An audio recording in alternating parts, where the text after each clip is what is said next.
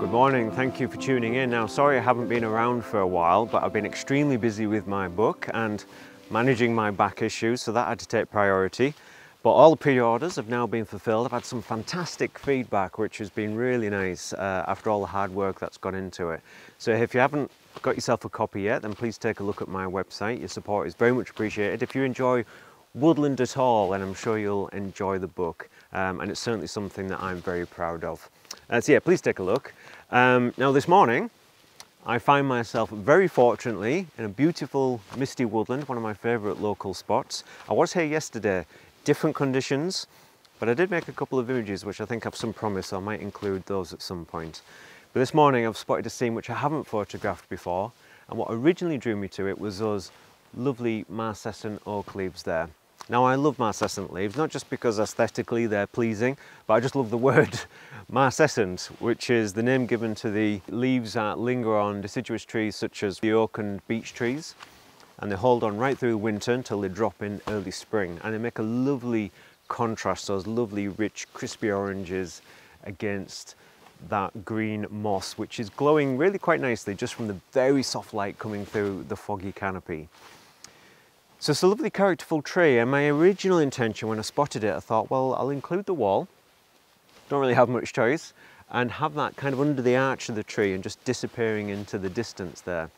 Now typically I don't really like man-made objects in my woodland photography, but an old wall like this, that doesn't really serve any purpose. It has some character, it's got the mossy stone, it's quite pleasant. However, there is still, you know, it's looking very intact. In a big part of the image there, so that could be perceived as a bit of a barrier, which bothers me a little bit. So I started to step back, and then over on the left hand side there's a gap in the wall, and then right through the middle of that gap is a more slender oak tree in the distance there. And I think that's just a really nice feature. It's just it just adds that little bit of extra depth, another component in the image. Everything's anchored with the less characterful oak tree on the right hand side. But then because we've got this fantastic gesture and flow from right to left, creates this really nice interaction with a slender oak tree back there. And it kind of reminds me of, I don't know, like a film like Stardust, where there's this wall that you mustn't cross. Even though there's a gap there which you can easily climb over, and there's people that want to be with each other either side, but you can't cross it. It kind of feels like that. These trees want to be together, but yeah, they're not allowed.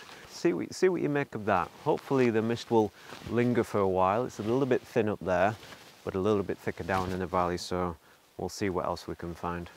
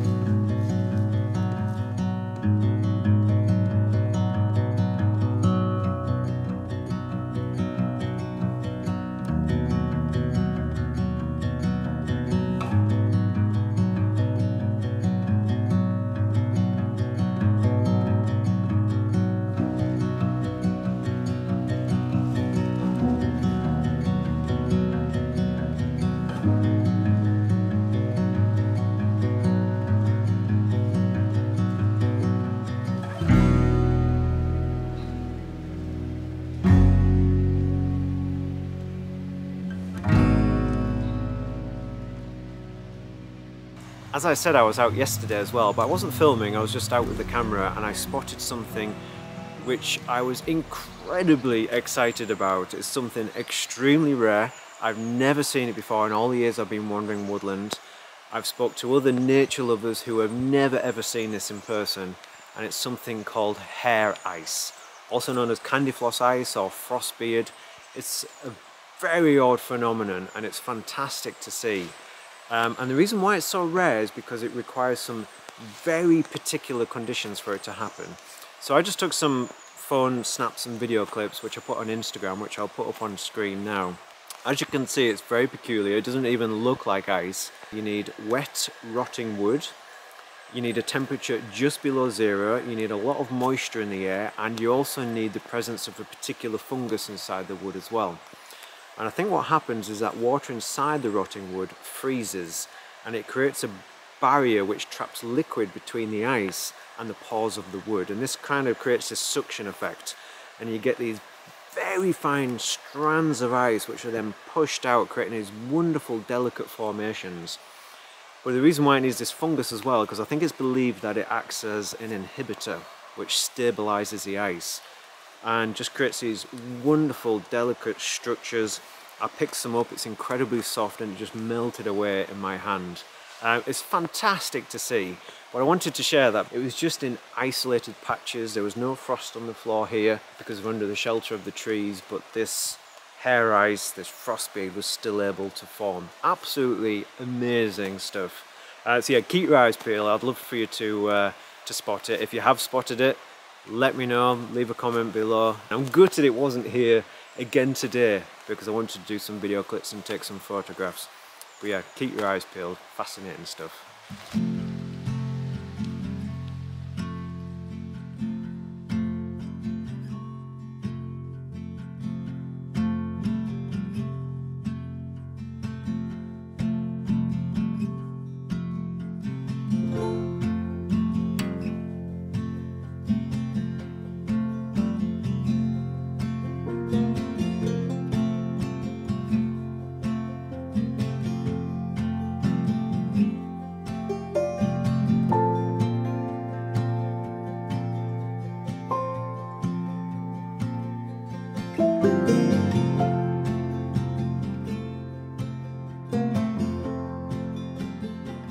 I keep getting drawn back to these trees here, which you might recall I've photographed in a previous episode.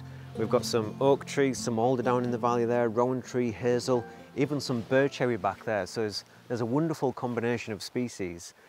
But there's an important point to be made there which is worth reiterating, and that is that there's a huge amount of benefit to revisiting the same scene, season to season, year in, year out, not just because of the valuable learning process in getting to know the trees and how they behave and change through the seasons, but also in terms of identifying any changes in development in yourself and how you interpret a particular scene.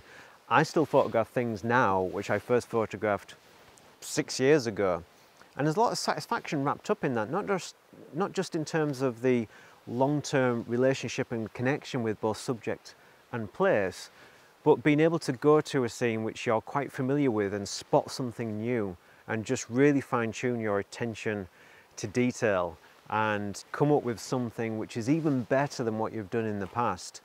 But everything that you've learned through that time as well, and that time that it's taken. Yeah, I mean, it's something that I recommend. It certainly benefits me anyway, in both fulfillment and learning as well.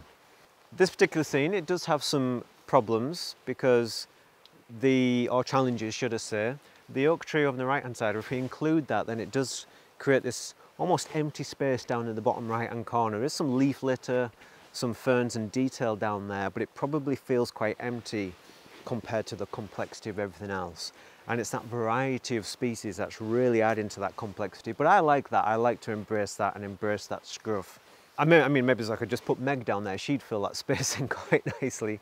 Now, the mist is now lifted. I did make an image while the mist was still lingering here. There's a little touch of warm light coming in as the sun was just desperately trying to break through the fog. And there's a little bit of blueness from the sky over on this side, so that was quite a nice combination. So yeah, I think there's a lot more to do with this scene. I do want to see it through the different seasons and just try different angles, but I just feel as if there's potential here. So yeah, I don't know whether today's rendition is a good example, but it's certainly worthwhile doing.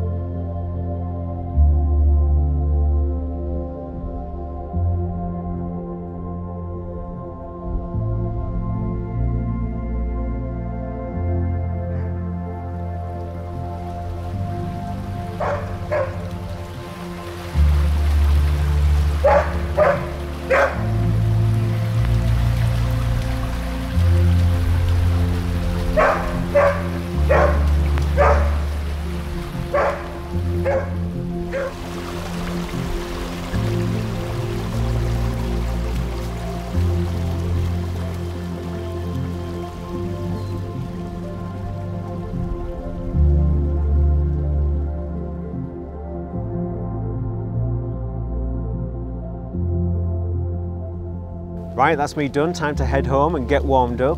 Like I said, my book is available, it's in stock, it's ready to go. Please take a look. It is a fantastic way to support this channel. It is really going to help me free up time to concentrate on some new projects next year as well. But yeah, I think you really will enjoy it. I'm really very happy with it, so please take a look. I will talk about it in more depth in a future episode. But until then, thank you very much for watching this one, and I hope to see you again very soon.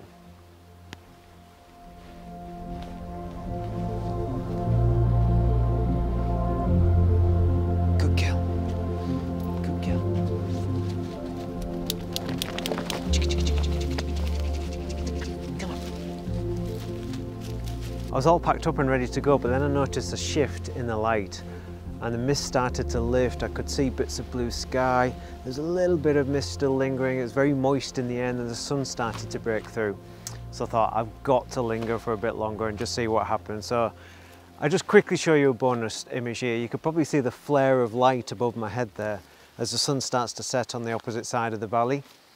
And then what it's doing is it's hitting the trees. It's completely clear up there now, but the sunlight is hitting the trees. It's reflecting warm light on some of these foreground trees, just enough to illuminate the detail and add a bit of warmth to the bark, the marcescent leaves, the moss is coming through, and all that is set against a very, very cool blue backdrop. It's a wonderful contrast. It's something that I always look for in the autumn time, but because we've still got that lingering hint of autumn, it's working really well now. I've taken a couple of options here: square crop, 4x5, nice little arrangement. I quite like it, working with that contrast of colour. Nice little bonus image. So yeah, see what you think of that.